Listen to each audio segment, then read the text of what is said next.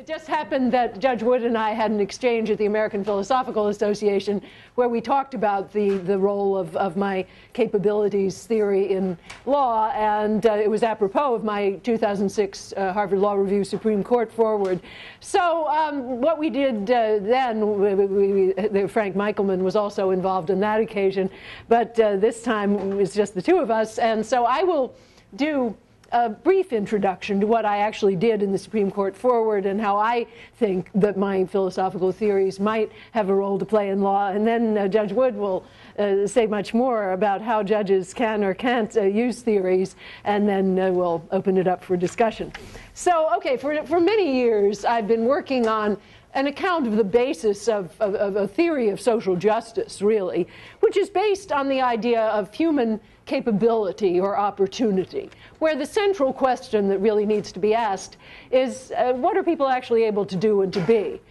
Do they have more than nominal opportunities? Are there just fine words on paper, or are they really able to actually choose and act in a number of important areas? Now, I've worked on this with the economist Amartya Sen as a foundation for the ethics of global development, so that was the original context. But then more recently, I've put it to work thinking about a domestic theory of social justice where, of course, there's a very close link to constitutional law. So if the fundamental principle is the society is minimally just only if these central human opportunities are guaranteed for all citizens, well, then the idea is one way, anyway, to make that real is to put it down in a written constitution and then to empower courts with the task of upholding and interpreting that. So in the Supreme Court forward, I decided to try to go into more detail about that, focusing, of course, on the United States and not so much on other nations such as India or South Africa, which probably have gone a good deal further in making a notion like this real. But so the project was to think about this capabilities approach as a basis for constitutional law with particular reference to the U.S. So the view is that basic justice requires at least a minimum threshold level of 10 central entitlements or opportunities, and that in each of these areas what's important is that people should actually be put in a position where they can actually choose those things. So the central question should always be, how are the people actually able to function? And the list is actually linked in the background to a notion of human dignity. The 10 are selected on the grounds that they are inherent in the idea of a life that's worthy of human dignity. Now, of course, that notion is used very explicitly in a number of other constitutions around the world, not so explicitly in ours. Philosophically, the view is an alternative on the one hand, to utilitarianism with its focus on satisfaction or pleasure, and the claim is that should not be the central focus so much as actual opportunities for choice and action. And on the other side, it's contrasted with libertarianism, which it's closer to, because both focus on an idea of core entitlements or liberties. But the difference is both that my approach has a longer list. It protects liberties not only in the area of political and civil rights, but also in the area of social and economic rights. But more particularly, that it calls that division itself into question by saying that all entitlements have an institutional and material aspect. You can't protect any entitlements without taking some government action and without spending government money, not even the freedom of speech and the right to vote. So in the first part of the foreword, I actually go into those philosophical details. But then I look at the history of this notion in the history of Western political thought, which I think played a great role, actually, in the founding, starting with Aristotle and the Stoics, but then going through some early modern thinkers about religious liberty who used notions of capability and fleshing out that notion. But then, moving to the 18th century, I argue that this idea of human capability, the opportunity to unfold your human powers, had a serious influence on some thinkers who were very influential at the time of the founding, particularly Adam Smith, talking about the reasons why we should guarantee free public education. And Smith was a thinker that particularly influenced Madison in his undergraduate days at Princeton, as we know. And then Tom Paine, who really goes to great lengths to talk about welfare provisions in a way that focuses on the notion of human opportunities or capabilities.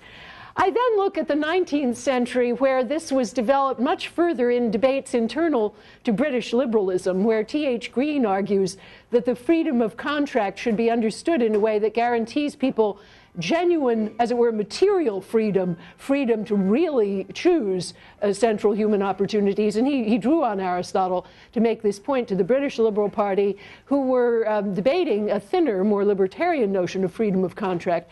And Green basically says that compulsory education, maximum hours laws, health protections in the workplace, all these things are a part of the meaningful notion of real human freedom that he wants to defend.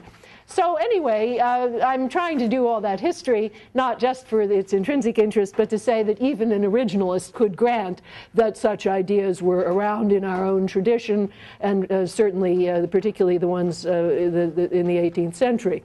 So then I look at the question, what kind of judge does this approach need if these entitlements are going to be made real by judicial interpretation, at least in part? Well, we need a kind of judge who can ask that question. What are people actually able to do and to be? And that kind of judge cannot be a lofty formalist. So my subtitle was Perception Against Lofty Formalism. The judge who has what Aristotle calls perception is the one who can get into a particular context, seeing it in all its historical and contextual dimensions, in order to understand whether the people really have that choice available to them or not. So then I illustrate this going through some historical cases in U.S. law. But let me just, for these purposes, focus on one strand of that, namely the cases involving separate but equal facilities. If you look at all those cases from Brown, Loving, and U.S. versus Virginia, what you see in each case is that there's a formalist aspect. There are people who say, well, just because the facilities are similar, then justice has been done, the equal protection of the laws is guaranteed. And then there's this other side that I'm interested in that says, well, you know, if you really get into it, it's not equal at all. And so, of course, Brown got into the experience of the African-American children in the separate schools and says it's full of stigma and feelings of inferiority, so it's not equal at all. But that approach was countered by my arch formalist, who was Herbert Wexler, who said, well, you know, if you just look at it formally, that's what a judge is supposed to do. You shouldn't get too deeply into it because illicit politics will contaminate your judicial contemplation. So there I illustrate the two types. And then you see this also in Loving, where the laws against miscegenation were defended on the grounds that the arrangements were formally symmetrical. Blacks can't marry whites, whites can't marry blacks. But the Supreme Court said, no, look, if you look at it in the historical reality that it embodies, there's no equality there because it's a device to uphold white supremacy. Most particularly, I think that Justice Ginsburg's majority opinion in U.S. versus Virginia illustrates this approach. Because, again, the state said, oh, well, we have this alternative program for women at Mary Baldwin College, so there's a formal symmetry. And Justice Ginsburg said, well, let's look at what the women can actually do who graduate from this alternative program. Do they have the same training from the same kind of faculty? No. Do they have the opportunity to network with alums in this powerful institution? No. So she goes through in the way that I recommend what a person can actually do. So that gives you an idea of what I'm after. But then I turn, and my assignment was to write about the 2006 term, and it was a very rich one for my purposes. And so I found there a retreat to formalism, particularly in two famous cases, Ledbetter, which of course has been in the news recently because of the legislation, and then Parents Involved, the affirmative action case in Seattle.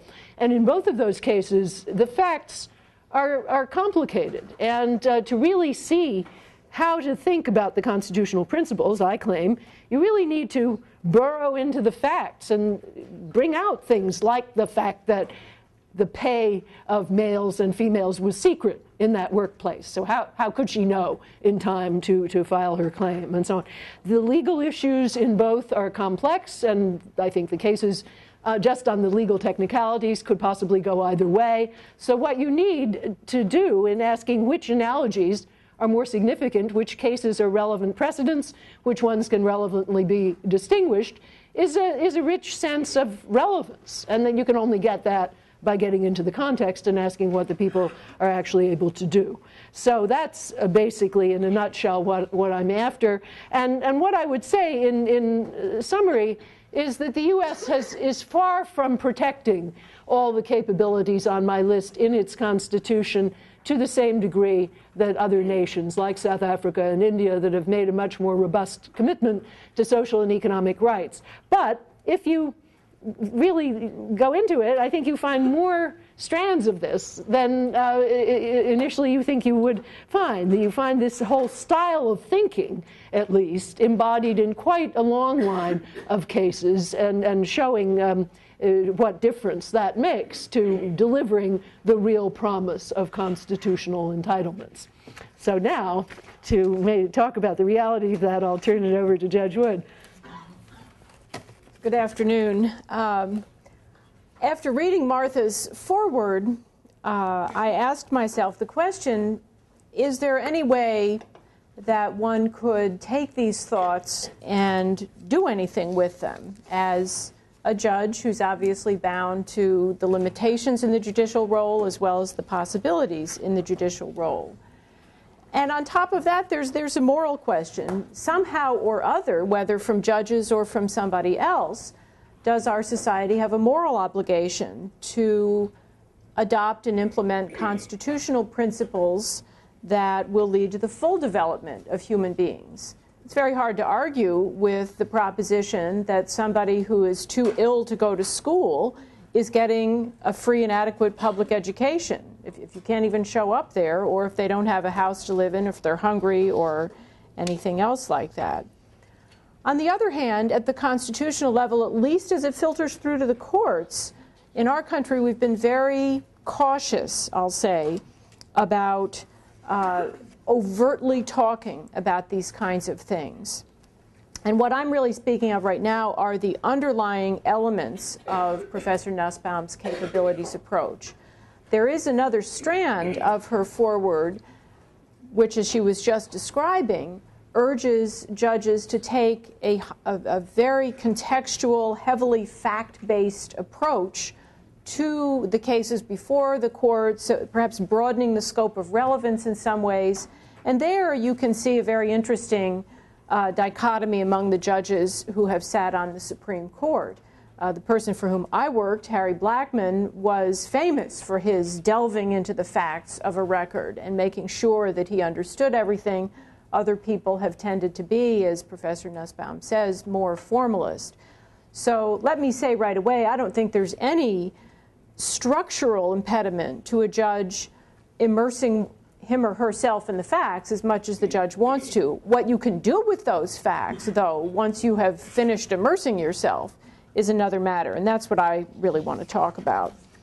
So just to summarize, as Professor Nussbaum said, her list of essential conditions of a life worthy of human dignity includes some things that are quite uncontroversial: bodily health, bodily integrity, education is part of it in the broadest sense of the term, control over one's environment. Law, of course, intersects with these things in many ways. It authorizes the employment of police who keep the public safety so that people can, in fact, go about and conduct their business. It protects the various freedoms that we're familiar with from the Bill of Rights: freedom to speak, to associate, to follow religion. But law, in some places, does much more than that. And I'll just give you the example, because it's a very convenient one, of the two great human rights conventions that exist today in the world. One of them is called the International Covenant on Civil and Political Rights. The United States is one of the states party to that convention, has 152 parties, and it protects things that we would find very familiar from the Bill of Rights. Again, this normal list. The other is the International Covenant on Economic, Social, and Cultural Rights, signed the same day, 149 states party, but not the United States. And therein hangs a big part of this tale, because whether or not it makes sense at the final analysis to separate rights into these two different kinds of categories. The people who drafted these conventions, I suspect, were realist enough to know that they would probably miss a few countries if they insisted on putting it all under one umbrella. So they separated, and then in the preambles they made it clear they thought each was fully dependent on the other. So the third paragraph of the Civil and Political Rights Convention says it recognizes that in accordance with the Universal Declaration of Human Rights, the ideal of free human beings enjoying civil and political freedoms and freedom from fear and want can only be achieved if conditions are created whereby everyone may enjoy his civil and political rights as well as his economic, social, and cultural rights. And the Economic Convention says the same thing, it just reverses it. So the conventions try to say these are interlinked sets of rights, but they do it in a way that politically made it possible for the United States anyway to be a party to one and not a party to the other. Now, the interesting thing about the Economic Convention, which I'll jump to, is that it picks up on what we often call affirmative rights. It recognizes that states may not have all of the resources necessary to achieve full compliance, but it says you need to take steps to the maximum of your available resources. So it creates a vector, it creates a direction for states. And then it gets into something that we would think is incredible detail, and something that, frankly, we would see as in the legislative arena, not the arena of courts. So a right to technical and vocational guidance and training programs, policies and techniques, a right to equal wages for equal work, a right to fair wages, an absolute level, a right to safe and healthy working conditions, a right to Social Security, right to education, all kinds of things. You can see the theme there. And you can also see probably why the United States didn't sign it. There's a certain mindset in the United States that if you call something a right, that means somebody can go into federal court and file a lawsuit under 1983 or under Bivens or under some theory and get the court to order that right to be delivered to you. And other countries don't worry about that quite as much for interesting reasons. But nonetheless, those are international recognitions. And many of the countries, including India, including South Africa, including many of the countries that were formed after the breakup of the Soviet Union, interestingly wrote their constitutions after both of these covenants were in place. And they did include a lot of the economic and social and cultural rights in their constitutions. So I want to make a couple of points about why that's not true here in the United States. One point's a very important one, which is that some of these rights are in fact covered by constitutional law in the United States. It just doesn't happen to be federal constitutional law. The right to education appears in almost every state constitution. Now, some state constitutions phrase it in a more elaborate way. There's a very flowery section of the Constitution of Massachusetts that goes into all sorts of things like, inculcating the principles of humanity and general benevolence, public and private charity, industry and frugality, honesty and punctuality, all of their dealings. So they're setting the bar high in Massachusetts. Kentucky, on the other hand, at the other extreme, just says in its constitution, the General Assembly shall, by appropriate legislation, provide for an efficient system of common schools throughout the state. And you see everything in between. But the states have taken this on, and the states have provided at the constitutional level that education is going to have this kind of fundamental part in the legal order. So, maybe you don't need it at the federal level. It's already there. And so I think it's important for us to remember what the relative roles of the federal government and the state government are. Although I will say occasionally people try to enforce in federal court these state educational provisions, and I had an amusing case quite some time ago where the parents and also a young man who had been kicked out of school in Illinois sued and said that the state of Illinois was depriving him of his right to a free public education because the reason that they had kicked him out of school was a deeply foolish reason. And indeed it was, because what he had done in the school band program was against the directions of the band director. He had decided to perform the Jimi Hendrix version of the Star-Spangled Banner. And for that, he was kicked out of school. And I remember sitting there during the argument just overwhelmed with the stupidity of this action. But we couldn't quite see our way forward to saying that a federal constitutional right had been violated by this inane step that this, sometimes we say, south of I-80 school district in Illinois had done. So anyway, you can do what you can do. But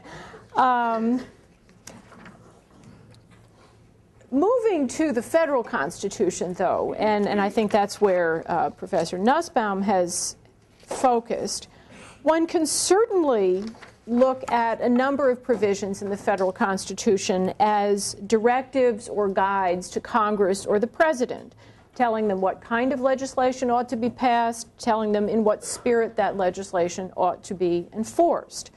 The preamble itself begins by saying the Constitution is created to promote the general welfare and secure the blessings of liberty. You all know that. And we have, of course, the necessary and proper clause. We even have, and I'm probably the first person to resuscitate this clause in years, the titles of nobility clause. And it's an interesting, from a late 18th century point of view, it was a strong statement about equality, actually. You weren't going to give titles of nobility to a certain small group of favored people. We were going to be a country that embraced an egalitarian principle. The fact that the original Constitution, I'm speaking now entirely of the Constitution before the Bill of Rights, said no religious test shall be required for a public office. Again, a strong statement for that time, and a statement reinforcing the fact that all people were going to be equal before our law and also in our public service. Now, those clauses in the Republican form of government clause are not the sort of thing that you're going to be reading about too often in your con law classes. I've never seen a case bringing a justiciable claim under any of them, but they're important nonetheless. They are directives, they're guides to legislation. Now, for the rest of what I have to say about Professor Nussbaum's CA, her capabilities approach, what I'm going to say is how far can we push it in a way that would actually be workable in the courts? And so I'm calling that a strong version of the CA, a version which allows somebody who feels aggrieved to bring a lawsuit. I think it's difficult, but there may be some possibilities. The first thought that I had was one could see the capabilities approach, oddly enough, as rather similar to the question of customary international law. That is to say, it's out there, but you're not really sure how you translate it into concrete cases. Now, the Supreme Court in 1804 decided a very famous case for international lawyers, Murray versus the schooner Charming Betsy. It's called the Charming Betsy case. And the court addresses this question of how does international law factor into our courts? And its conclusion in the Charming Betsy, practically anyone who does international law could probably recite word for word. The court writes, through Chief Justice John Marshall, an act of Congress ought never to be construed to violate the law of nations if any other possible construction remains. So I thought, well, what if we substituted for the words the law of nations, the capabilities approach? Suppose we said you should never construe an act of Congress in a way inconsistent with the capabilities approach if there is any other possible construction. Now, that still leaves Congress entirely able to say when it doesn't want to follow this sort of approach, but it's an interpretive guide. So one question you might ask is, do we have the same kind of general consensus that the capabilities approach is something that we want to follow? that you might say exists with respect to public international law, and particularly customary international law. Now that's a two-edged question, because actually customary international law has been under surprisingly vigorous attack. It's surprising to me, because I've spent a lot of my career doing it. At one point there were some, they never went anywhere, but there were resolutions passed in Congress that actually would have made it an impeachable offense to cite to customary international law in your opinions. And I thought, wow, you know, I could cite Shakespeare if I wanted to, but not public international law, apparently. Now, it went away, and I'm hoping that that rhetoric has calmed down. But I mention this only to say that customary international law is certainly respected. The Supreme Court has never turned back on the Charming Betsy presumption. But on the other hand, there's some people who really aren't sure what this stuff is. So you could say the same thing. There's in fact probably a fairly good level of support for this underlying notion of capabilities. Surely Congress, if asked, wouldn't want the opposite. They wouldn't want people to be uneducated. Congress has regularly, through Republican and Democratic administrations, continued to support the various entitlement programs. Think of all the attacks on Social Security, Medicare, Medicaid. And Congress, year in and year out, says this is simply something we have to do. And as I say, this has been through every constellation of party control and presidential party that you can think of. So there is some concrete evidence out there to suggest that Congress may indeed feel comfortable with that kind of an interpretive approach. So I throw it out as a possibility. Another way that you could look at this is really, instead of as a canon of interpretation, which is my first thought, is really as a methodological thing. And I think that's what Professor Nussbaum was stressing toward the end of her remarks this afternoon. It really just requires careful approach, not the lofty formalism. Now, today, as through most courts I can think of, you have two different schools of thought, at least, on the Supreme Court. And those who argue for strict construction, originalism, plain meaning, whatever you want to call it, are probably less likely to worry about what's the context of a particular problem.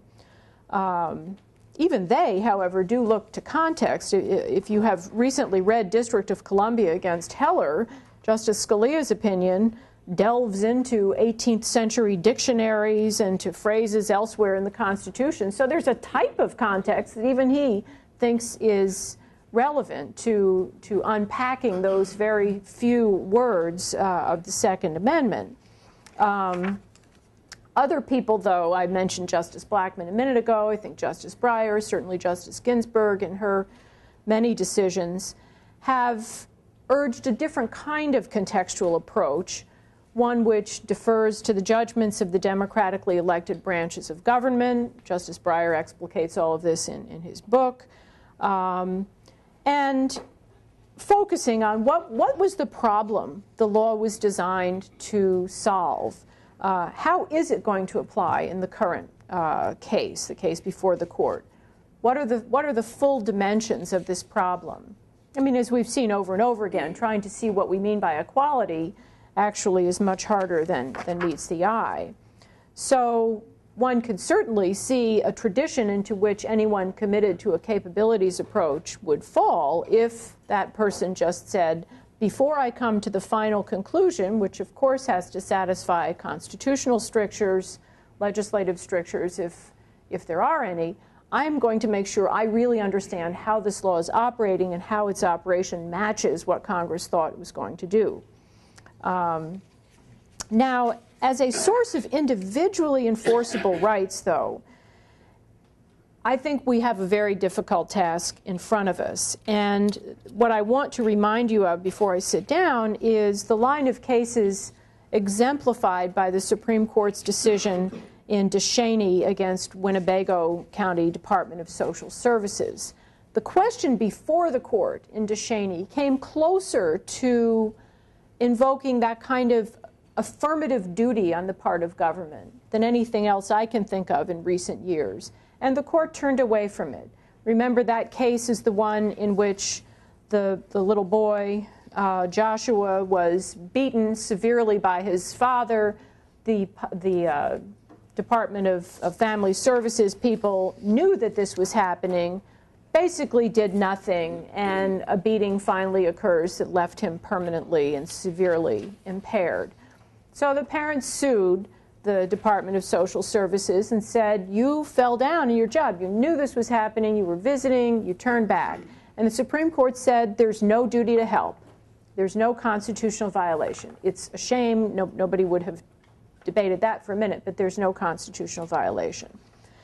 So two things are kind of interesting in that respect. One is that the courts have obviously, the Supreme Court's never turned back on DeShaney, and the lower federal courts are bound by DeShaney. So there's a recent case from the Seventh Circuit, a case called Sandage against Board of Commissioners of Vanderburgh County, which was decided November 24th of this past year, which was another case where you might have thought that there would be a strong argument for saying the state actually had an affirmative obligation to step in, because the state had already begun to act in this case. The plaintiffs are relatives of 3 people who'd been murdered by a man named Moore while Moore was on work release from a 4-year prison term he was serving for robbery. One of the victims, a woman named Sheena Sandage Schaffner, had contacted the sheriff's department twice to complain that Moore was harassing her. But the sheriff's department people just sat around and did nothing. So her estate, essentially, brings the action saying that the sheriff's department failed in their duty, and the Seventh Circuit, an opinion written by our own Richard Posner, rejected the estate's claim, rejected the claim of the victim's relatives. And he writes, I'm just going to read a little bit of this because it's very interesting to see what problem he sees, in any event, with taking this approach all the way to the point of these affirmative duties. He writes, we assume, given the procedural posture, that the defendants were reckless in failing to act on the complaint of harassment.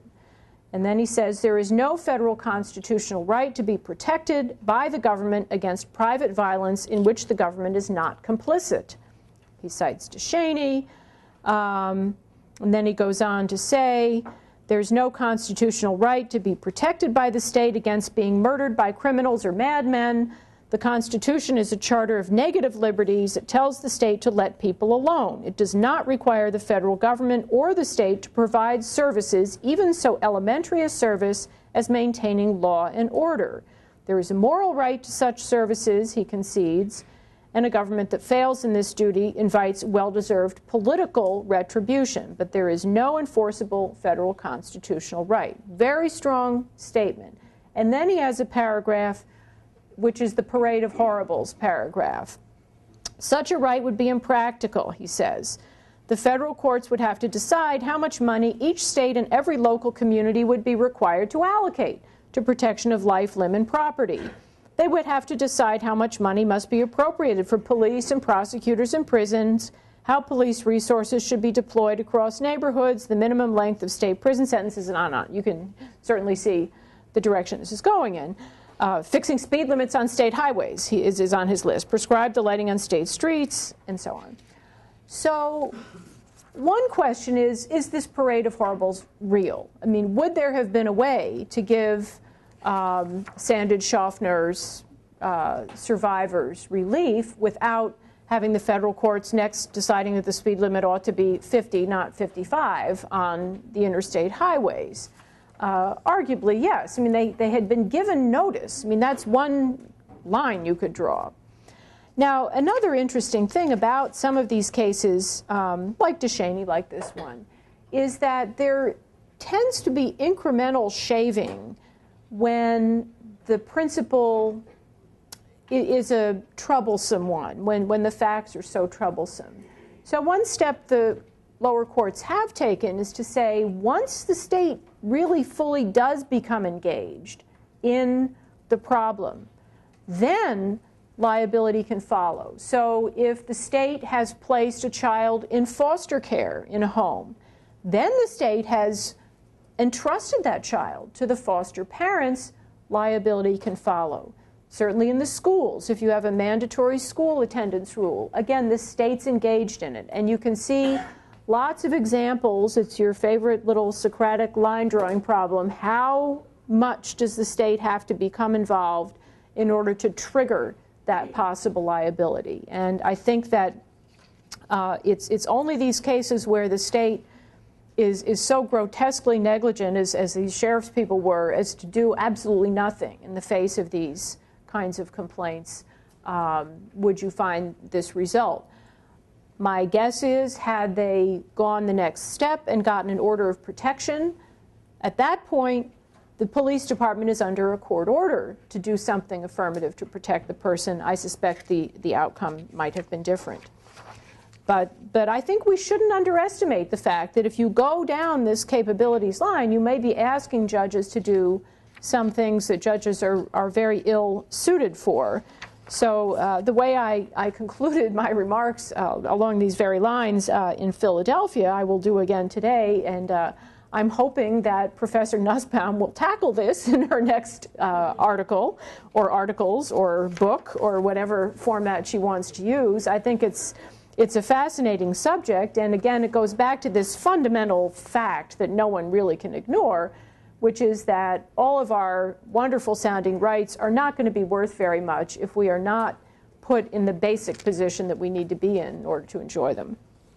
Okay, now I'm going to take a few minutes in order to respond. And first of all, I just want to put in your minds the thought that the distinction between positive and negative liberty is one of the most confused and confusing and useless distinctions that ever was introduced into philosophy. So, and this is why. Because any freedom is a freedom to do something. It has a positive aspect, but it also isn't freedom if other people aren't kept somehow from stopping you from doing that thing. And this is certainly true in the areas of property and contract, where the talk of negative liberty is most beloved, because obviously if the state doesn't maintain and protect a system of property rights, if other people can just trespass at will and so on, then there are no property rights worth the name. So beware of that one. Now, in lots of areas, I would be ready to grant to Diane that the U.S. Constitution would have to be changed in order to make real all the items on my list. However, I think it's worth noting what resources are actually there. First of all, a lot of the things on my list are actually just there.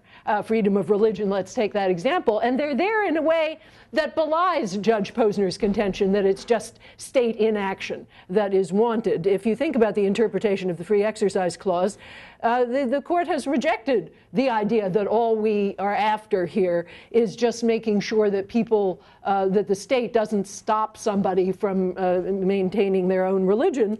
In a case like Sherbert, they ask what equal entitlement to religious liberty really means, and what it means is that the state needs to bend over backwards to accommodate Mrs. Sherbert in her non-standard religious observances by making sure that it administers its system of unemployment compensation in a way that gives an exemption for her to the general idea that you won't get it if you're refused suitable work. So there's a much more interventionist conception of religious freedom that we're all very used to and rightly attached to.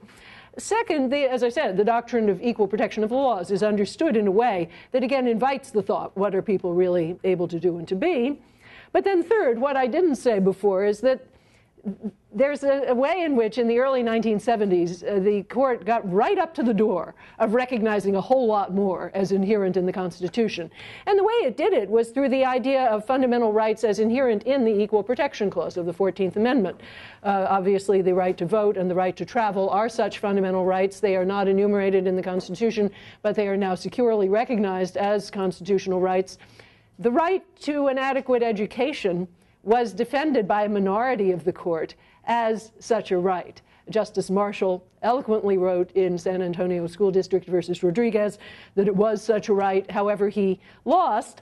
Despite his having lost, subsequent cases still built on the idea that education has a fundamental status in American life and deserves some sort of special protection and some sort of special scrutiny as to whether there are inequalities in it because of its status as facilitating all the capabilities of U.S. citizens, and not only citizens, but also immigrants, including illegal immigrants. Plyler versus Doe, a case concerning a law that debarred the children of illegal immigrants from going to the public schools, and they struck that law down. Justice Brennan wrote, "Illiteracy is an enduring disability. The inability to read and write will handicap the individual deprived of a basic education each and every day of his life. The inestimable toll of that deprivation on the social, economic, intellectual, and psychological well-being of the individual and the obstacle it poses to individual achievement make it most difficult to reconcile the cost or the principle of a status-based denial of basic education with the framework of equality embodied in the Equal Protection Clause." Now, of course, all he was doing was saying these children couldn't be debarred in this unequal way. He couldn't go further and say that a positive right to a certain level of education was inherent in the Constitution, but he was doing what he could within the framework that the court had already, the box that the court had already put him in, and things might have turned out otherwise. And Justice Brennan went on, and in welfare rights cases, similarly, I mean, working within the constitutional framework that he had to work with, but in a case, Goldberg versus Kelly, involving welfare rights, he, again, although it was due process clause, so what was the actual holding was that the procedure was unfair to a group of recipients, but he still used this very resonant capabilities language to say that what we're after, and he was interpreting the preamble to the Constitution, is a country that supports the capabilities of all. From its founding, the nation's basic commitment has been to foster the dignity and well-being of all persons within its borders. We have come to recognize that forces not within the control of the poor contribute to their poverty.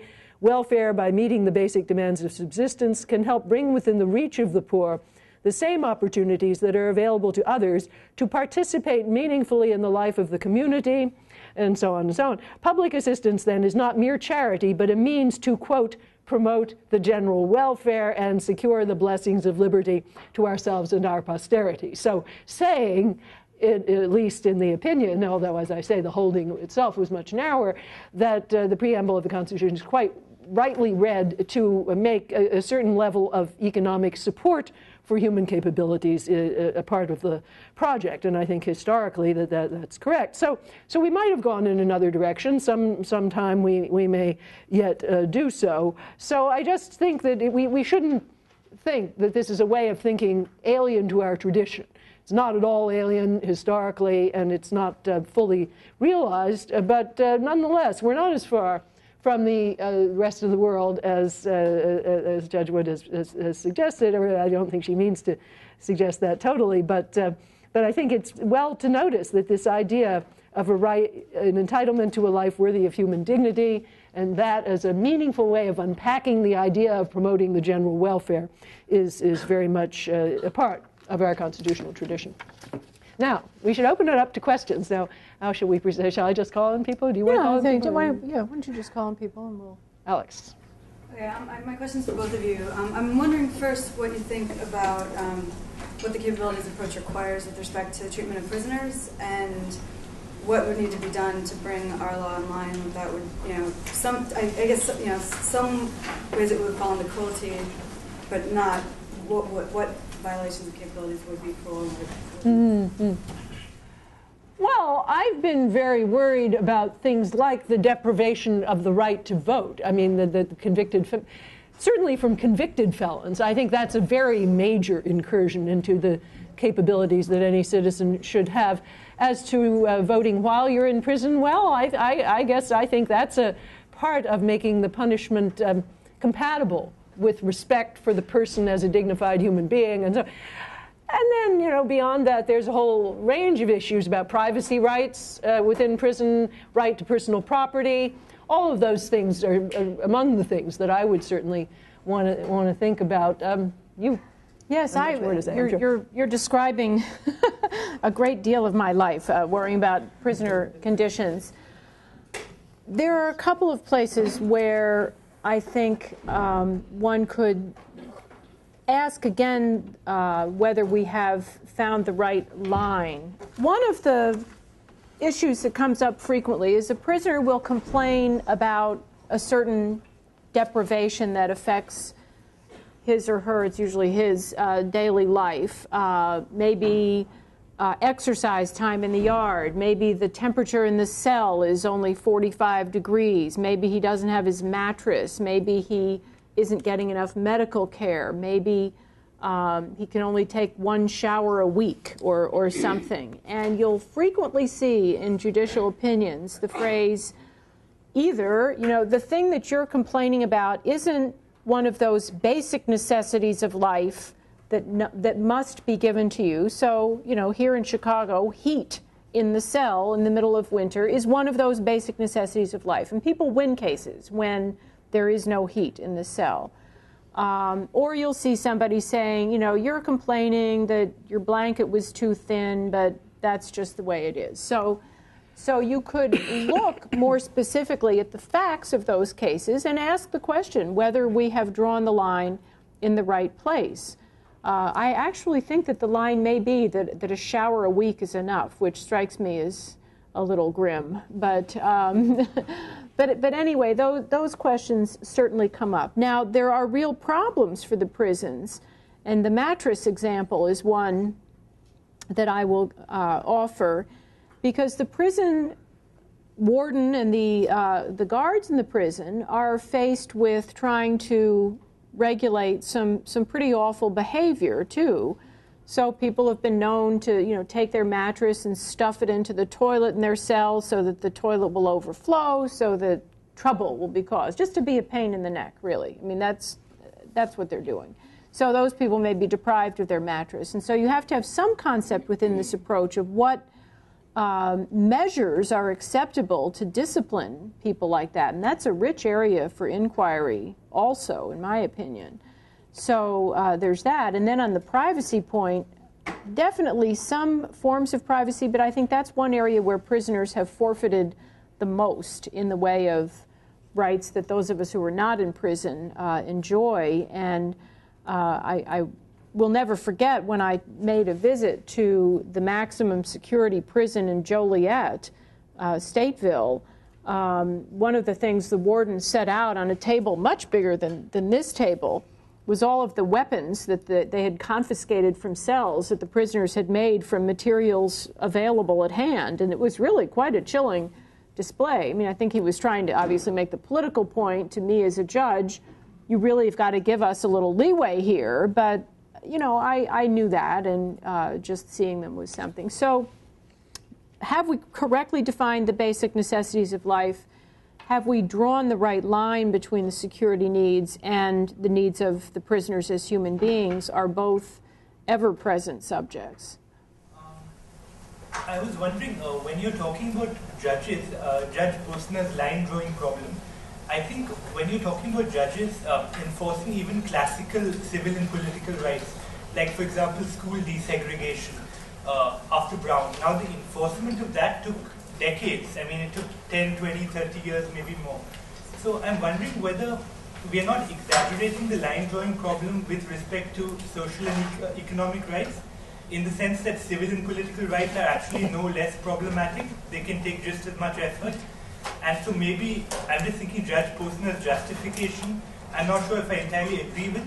I mean, couldn't an alternative way of putting it just be that social and economic rights aren't found in the text of the Constitution so much, rather than saying it's not appropriate to the judicial role, which seems problematic? No, it's an interesting point, and I think I suggested in my remarks that there was at least one place you could have drawn a line if you thought this was satisfactory, which is the line between problems in the home of which the public authorities have notice and problems of which they have no knowledge. Okay, well, I mean, that I at least can comprehend as something that could be proven in court, could be shown.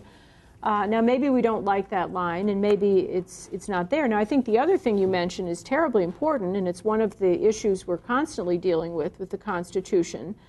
How much are we entitled to read into these very broad guarantees? So freedom of speech, even Martha's example of the free exercise clause, at least we have a free exercise clause. So we can take that and we can ask, does that mean you have to have Saturdays off? Or does that imply an accommodation duty? And does that imply other kinds of things? We don't have anything in the federal Constitution that talks about public welfare and Social Security and education and medical care. I mean, the right to medical care, what could be a more salient issue right now? I expect once they bail us out from the economic crisis, the Obama administration will be turning itself to the medical care issue. I hope they don't have to be completely finished with the economic task. But I think that for the judicial role, you need, if you're not talking about legislation, if you're really talking about the Constitution, you need to have a pretty robust theory of where in the Constitution it's found. Yeah, let me just say something general about that. I think that there was an older Center for Comparative Constitutionalism that existed here about 15 years ago that was advising some of the Eastern European nations that were making their new constitutions. They all wanted to put social and economic rights in the Constitution, and people here, this is before I got here, they were giving them the advice not to do that because these were unenforceable. There was this terrible line-drawing problem, and so it would bring the whole Constitution into disrepute if you put that in there. Make it think that it's just an aspirational document that's not enforceable.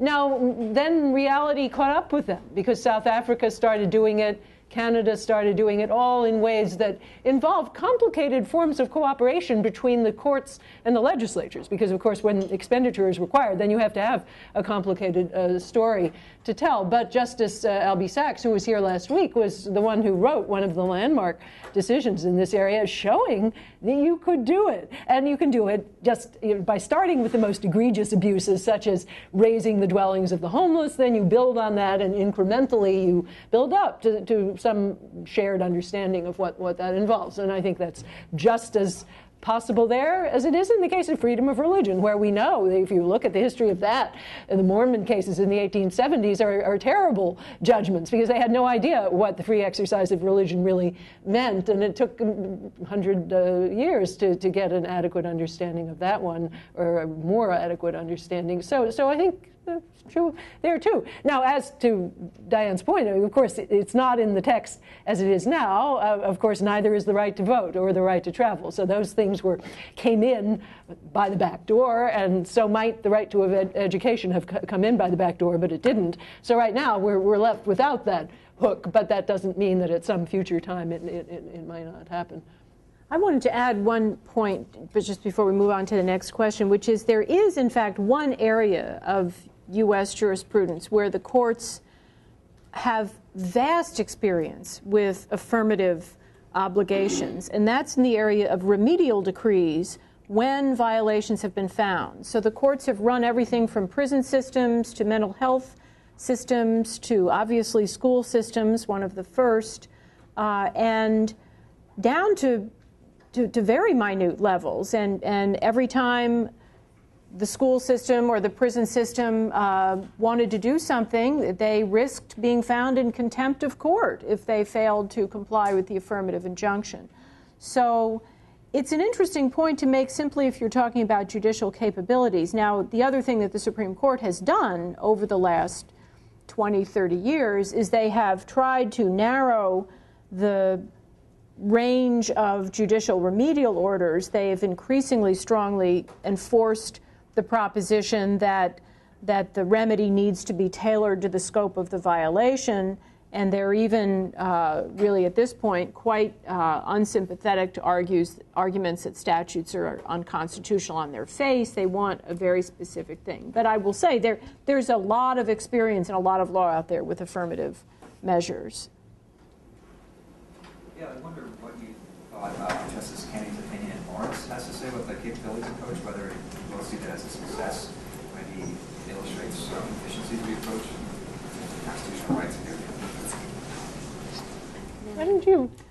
Oh, sure. I mean, I think the Lawrence opinion is quite consistent with this because it insists on looking at human beings as human beings. It recognizes that the interests in intimate relations is the same among all people. It's actually, in many ways, a completely non-discriminatory opinion. I mean, it just says one group that has been singled out for particular discrimination can't be singled out in that manner. And, it's a step. It's obviously not the last or the only step along those lines, but I find it quite consistent.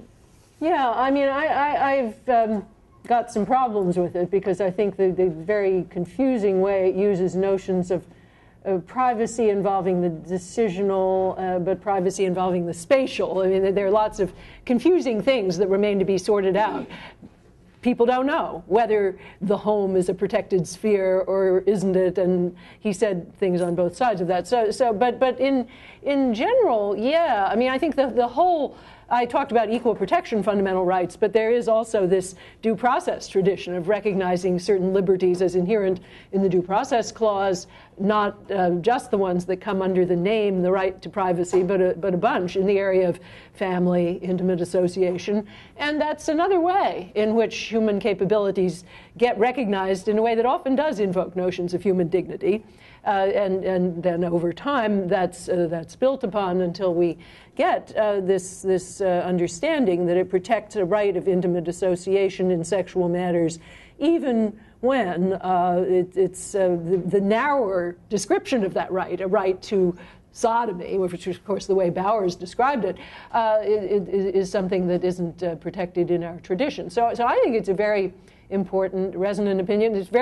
It's going to be interesting to see what happens with the privacy aspect of it, because there have been two cases involving the sale of sex toys in the Fifth Circuit and in the 11th Circuit, where they come down on opposite sides as to whether Lawrence protects that, because it seems that it has a commercial aspect. Well, but then Griswold seemed to protect the right of the counselors, the contraceptive counselors and contraceptive providers, says the Fifth Circuit, as well as the people who are actually using the contraception in their home. So the whole question of how you further unpack this notion of privacy, what rights of intimate association there are, do they involve the protection of some certain kinds of commercial transactions involving that, all of that's indeterminate. And it will remain indeterminate for a long time because Texas decided not to seek cert, and so the conflict in the circuits is just sitting there for some time now. But anyhow, I think Lawrence was indeed a very good example of what I'm talking about.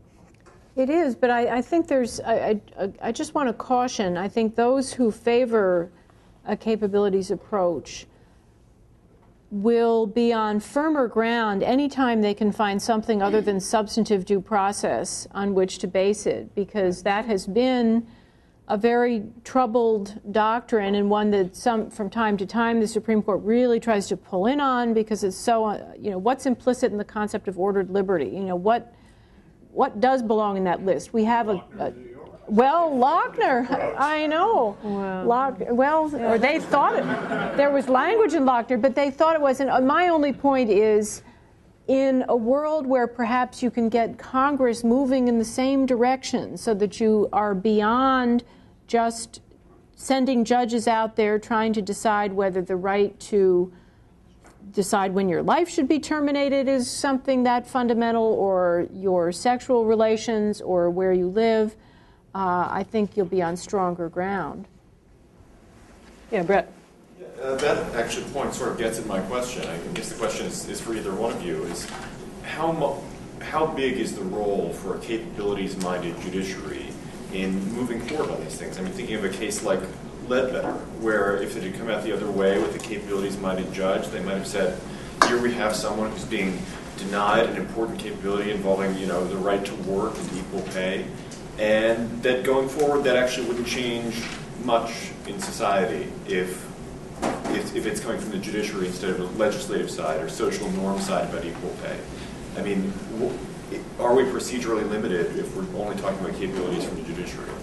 Well, of course, I said that it has both sides, and you would like to see both branches get involved. I mean, so my project was just to look at the court. But Ledbetter, which I do talk about in some detail, I think is a very interesting test case for this, in the sense that it is a legally quite hard case, because there are precedents that appear to fall on both sides, and so which ones are you going to say are relevant precedents, which ones are you going to distinguish, requires an exercise of analogical reasoning. There's no way around that.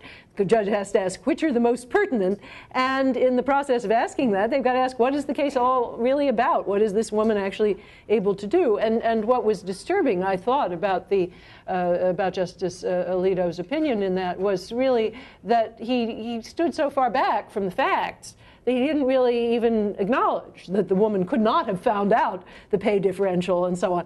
And so to him, it didn't look relevantly like these race discrimination cases that, in fact, Justice Ginsburg said it is like, and it looked more like these other cases, which in the end, when you get close to the facts, it doesn't really, I think, look so much like at all. Now, of course, it would have had direct consequences. The legislation wouldn't have been, I think, needed in the way that, or at least not as urgently, if indeed the women had been permitted to file for cumulative pay discrimination, if the last act had been taken to be the last in a series of cumulative discriminatory acts, then lots of women could have filed who couldn't have filed otherwise. So I think the courts can do quite a lot. And if you think about the parents involved, the other one where there was this face-off between the pro-capabilities and the anti-capabilities, there, of course, huge social consequences are potentially involved. Not so clear because Justice Kennedy's opinion is very narrow, and that controls for the time being, but a whole bunch of programs that states had come up with to foster the human development of minority children are now just wiped out, or potentially could be.